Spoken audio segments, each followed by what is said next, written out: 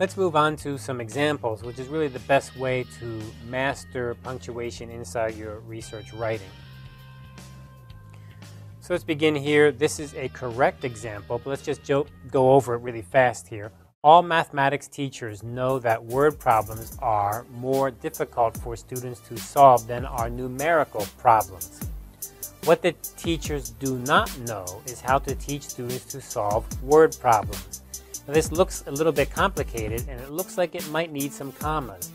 But if you look at it carefully, there's actually no room for any commas in there.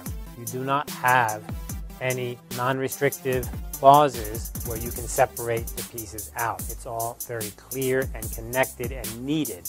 So I suggest when you see sentences like this that are a little bit long, this is two sentences, but the first one's a bit long. When you see a sentence that's a bit long, go through and start cutting out words and phrases and see if the sentence can still make sense. Let's look at some example where we can clearly see what's wrong.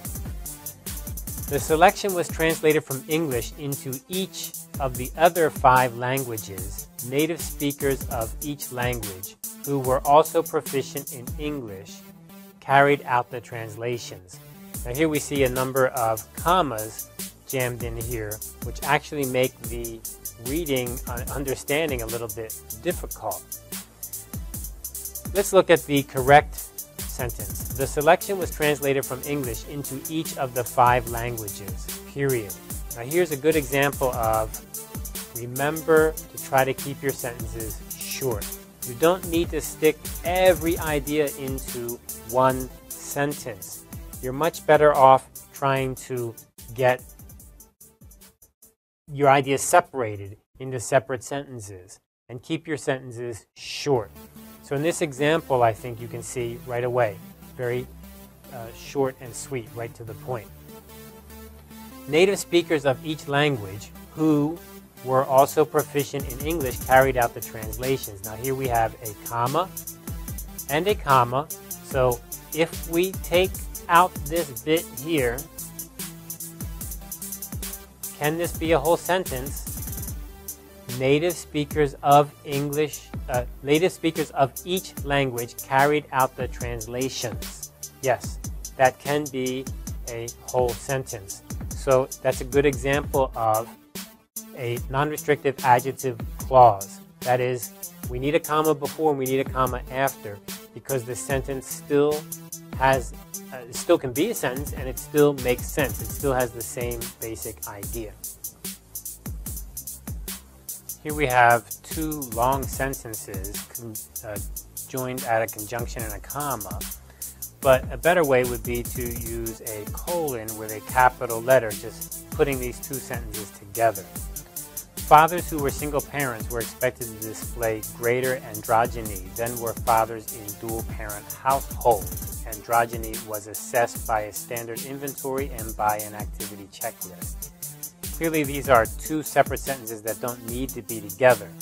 So we would be best to just have them separated. But we can bring them together with a colon, a space, and a capital. The idea being these 2 ideas are highly related, so we want them together. Average intelligence scores are defining characteristic of dyslexia. And here we end it, and then at the incorrect we have 2 hyphens, which makes a dash. Thus, it is impossible to compare empirically the intelligence of dyslexic and normal reading children. So clearly, a dash does not have a capital letter after it. Rather, a dash explains something in more detail or changes the tone. So it's best just to have a period here because it's 2 separate sentences. The child was seated at a table and given a variety of materials to use for the collage. And here we have this comma here. So again, very simple, we just come and ask. If it's a comma and a conjunction, can the before be independent and can the after be independent? The child was seated at a table. Yes, that's good so far. given a variety of materials to use for the collage. You know, that's no good because it has no subject. So it's lacking a subject, so we can't do that. We can use a conjunction, though, with no comma.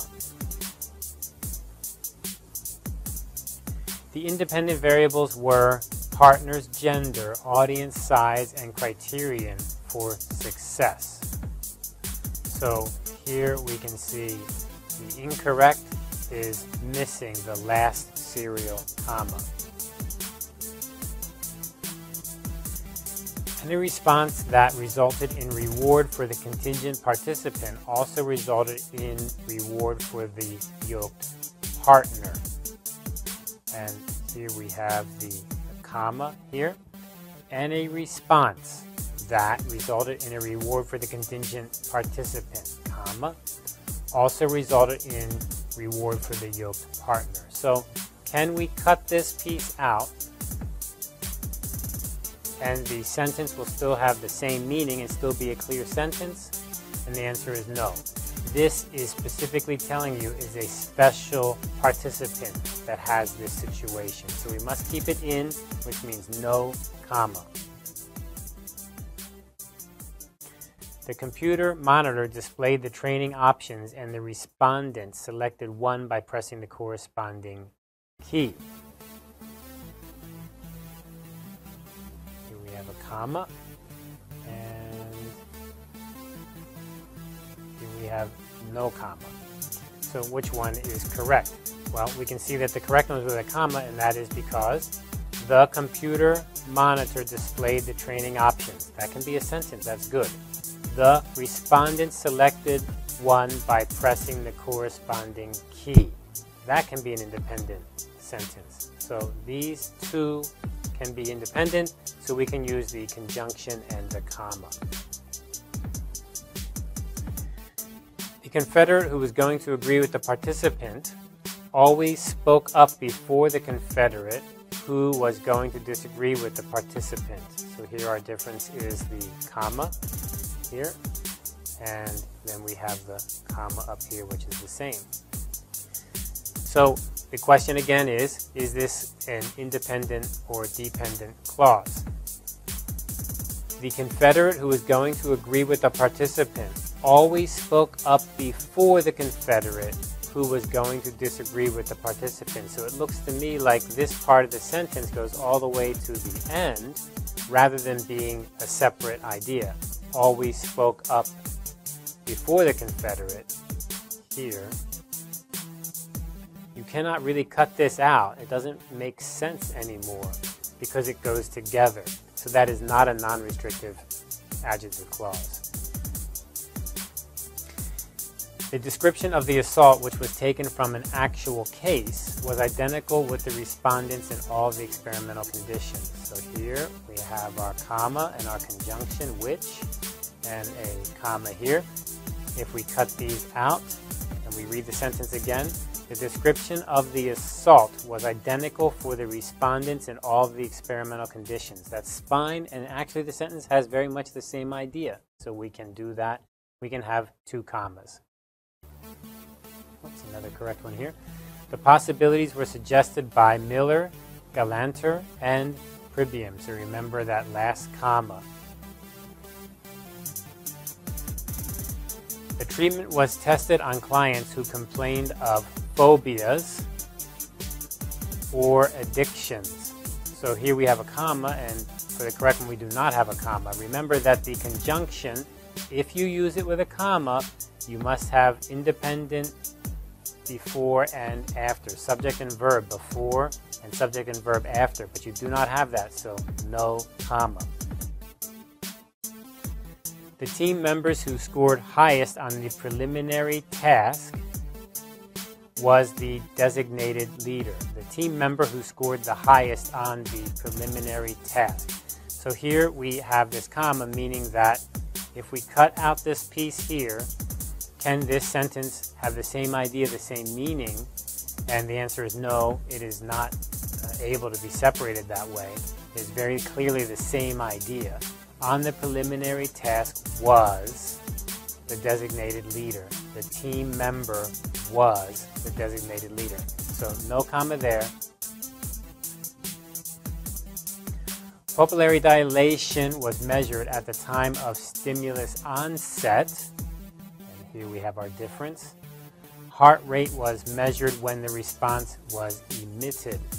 So in this case, we have a comma, but remember that we have to be able to have an independent before here. Pupillary dilation was measured at the time of stimulus onset. Heart rate was measured when the purpose was emitted. And this seems very independent. It has a subject and a verb all on its own. So how can we join that together?